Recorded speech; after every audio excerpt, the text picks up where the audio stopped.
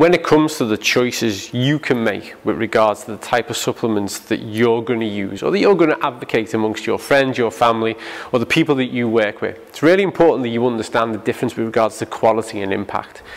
With regards to omega-3, there has been an industry around this for decades, which is the fish oil industry, which has tried to deliver and promise people a daily uptake, a daily option with regards to increasing their omega-3 intake. And the reason why is because there's no disagreement or argument amongst the science, the clinical research science, the exercise research science, and just the nutrition science. We know we need to consume more omega-3. It's a polyunsaturated fatty acid. It's vital. We need it within the cell. We're overwhelmed at the moment with omega-6 availability in the diet, and we need to correct that balance. But the fish oil industry hasn't worked, and there's a reason why. At core, it comes down to the missing component, which is the polyphenol. The polyphenol within the Zinzino balance oil is taken from olive oil. It's cold pressed olive oil, and it's bound to the fish oil. So what we have is a chaperone. So the polyphenol acts as a chaperone, and this is really important because without that, when we just take fish oil, when we just take the omega-3 and it starts to enter the system, well, the heat alone, the exposure to the air and the heat alone starts to damage and break down the omega-3. By the time it gets through the stomach and out to the cell, out to the periphery, there's so little of it left, it has very little impact with regards to changing or optimizing the health within that cell. But the polyphenol acting as a chaperone protects it. It protects it through that transition, and also the polyphenol itself acts, it's an anti-inflammatory itself. It blocks pro-inflammatory markers. So it enables that omega-3 to get to the cell and enables that omega-3 to get to the cell and do the job that it needs to do, which is further reducing those inflammatory markers. So this is a really important part of what separates excellent from average or excellent from very little effect.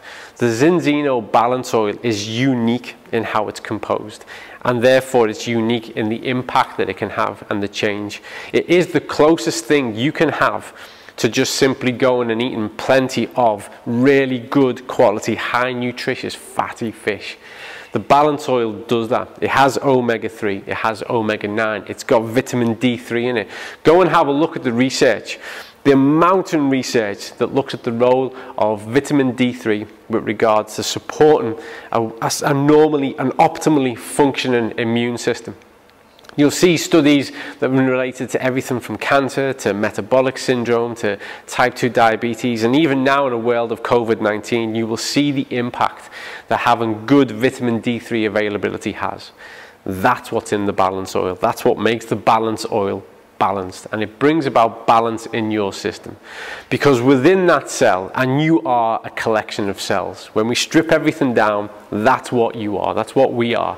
And if we're not right at a cellular level, we can't be right at a more gross architectural level. If things aren't right at the smallest level, then they can't be right at the biggest level. And the fundamental aspect of our health relies on that cellular activity. Every single day you have massive cellular turnover. And that's, from the moment we're born and we are starting to develop and we're starting to mature, we've got such a rapid turnover of those cells. And once we reach the age about 21, 22, that all slows down. We're no longer developing anymore. What we're doing now is starting to age. And little by little, over those years, a part of our changes that are age-related is a gradual slowdown of that cellular turnover and manifestation. But more importantly, we can advance that aggressively by not caring for our cells, not being considerate of what the cell needs in order to contain that physiological environment. We need to have balance within the cell, and that balance relies on a good relationship between omega-3 and omega-6. Exogenously, which is externally, the food that we eat, our diets are packed with omega-6, but very, very little omega-3. So the common sense thing to do would be to say, well, maybe I need to reduce my omega-6 and increase my omega-3. Or maybe you're thinking, well, I get plenty of fatty fish and I eat walnuts and I have mixed options when it comes to omega-3, so maybe I just need to reduce those omega-6s. Well, actually, omega-6 isn't that bad on its own either, and actually when it's in balance contributes towards supporting that inflamed state, and in itself can reduce inflammation so long as it's in balance. And what we've observed across the research is not so much about reducing dramatically those omega-6 intakes, but increasing dramatically those omega-3s. And then within the cell, we see that change take place and we start to optimize the cell. And it's optimized in two principal ways. One, the cell membrane is in better shape. It's more malleable. And because it's more malleable, it lets nutrients in and it gets the toxins out. That's a key part. Where we see poor cellular health, we see a really rigid cell, we see it's difficult to get nutrients in, and it's really hard to get those toxins out. And so in effect, the cell becomes toxic because of that backup. And there are diseases related to that you'll be familiar with.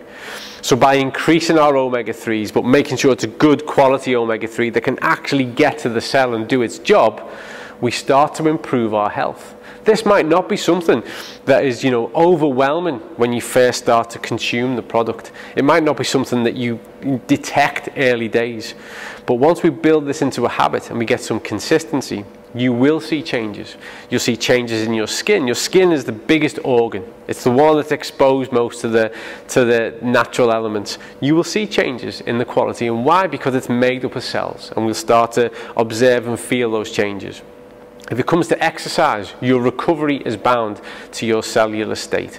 So you're going to start to recover better. If you can recover better, you can adapt better. And if you can adapt better, you're going to get better results. You're going to get fitter, faster, stronger. So it is implicit within all of these components that you start to care for your cell health. We can't give the world 7.8 billion fish 4 times a week. But what we can do is we can use our best intelligence, our scientific tech, to create products that are sustainable, ecological, and have the exact same effect and outcome.